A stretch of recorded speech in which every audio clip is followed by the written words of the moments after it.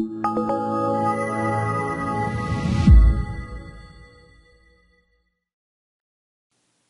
this video, we're going to discuss balancing chemical equations.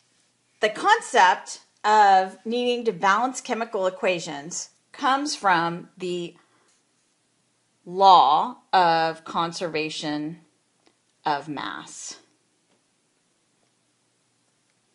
The law of conservation of mass states that mass cannot be created or destroyed. So what this means is that when we have a chemical equation, if we talk about the formation of water, for instance, hydrogen reacts with oxygen to form water, you'll notice that if we just write all the chemical formulas and we count how much of each element we have, so let's say that we have 2 hydrogens on the reactant side of the equation, and we have 2 hydrogens on the product side of the equation. But if we're looking at oxygens, here we have 2 oxygens on the reactant side, but on the product side, we only have 1. So this would insinuate that in some manner, 1 atom of oxygen from every oxygen molecule that reacted disappeared into the universe and stopped being oxygen. And that would violate the law of conservation of mass, because that would insinuate that the oxygen has been destroyed, which cannot occur. So what we do is we will put coefficients into our balanced chemical equation, and these coefficients will represent the number of these molecules that are required in our recipe of our chemical reaction. So in order to balance the number of oxygens, because I need more on this side, I'm not allowed to add a single oxygen, because oxygen free radicals are just, or oxygen atoms are just not part of this reaction. We don't observe that in the real world. So I would put a coefficient here, which is a multiplier, and that will balance my number of oxygens so that I have the same on each side.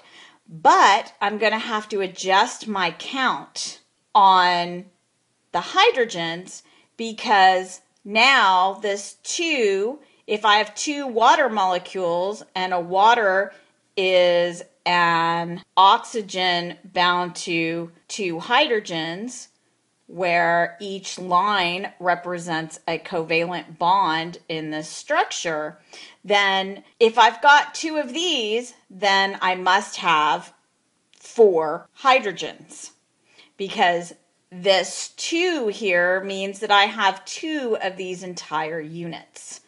Now my hydrogens don't balance out, and I'm going to have to come to this side of my chemical equation and put a coefficient in front of the hydrogen. That now will change the count of the number of hydrogens. H2 represents this molecule, where again the line represents a single bond between the 2 hydrogen atoms to form a molecule of hydrogen. And this 2 means that I have 2 of these, so there are 4 total hydrogens, which means that now my number of hydrogens on the reactant side and on the product side are equal, and the number of oxygens on my reactant side and on my product side are equal. Therefore, the molecule is balanced. Let's do another example. Let's do the example of ethanol, C2H6O, reacting with oxygen to produce carbon dioxide and water. This is a combustion reaction, and if we were to balance this combustion reaction, then we would count how many of each element are on each side would be the first step. So there are 2 carbons on the reactant side and 1 on the product side. There are 6 hydrogens on the reactant side and 2 on the product side.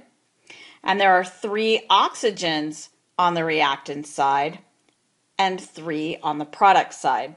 So the first thing that we'll do is usually we'll balance carbons first. And in general, anytime that you have an element that's by itself and not in another compound, you're going to balance that element last. So in this case, we'll do oxygen absolutely last. The first thing that I'm going to do is I'm going to balance my carbon. Now, it's important that you put the coefficient in before you change the values that you put here on your counts. Putting a 2 here means that I'm now going to have 2 carbons, and 2 times 2 is 4, plus 1 is 5 oxygens. Next, I'm going to do my hydrogens, because we have to save oxygen for last. On the reactant side, there are 6 hydrogens. On the product side, there's only 2.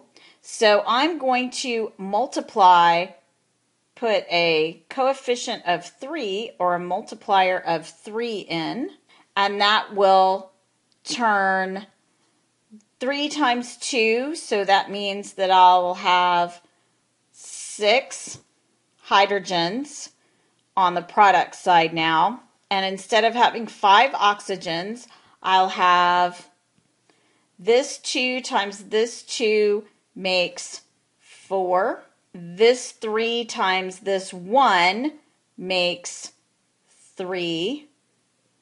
So that is 7 oxygens. Now, finally, I'm going to balance the oxygens on this side with the ones on this side. So in order to get 7 on both sides, I'm going to put a coefficient of 3 in front of my O2 molecule. That means that when I multiply this 3 times this 2, I'll get 6 oxygens.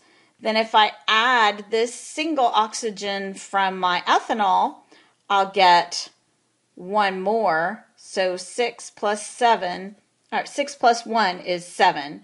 So I will end up with 7 oxygens.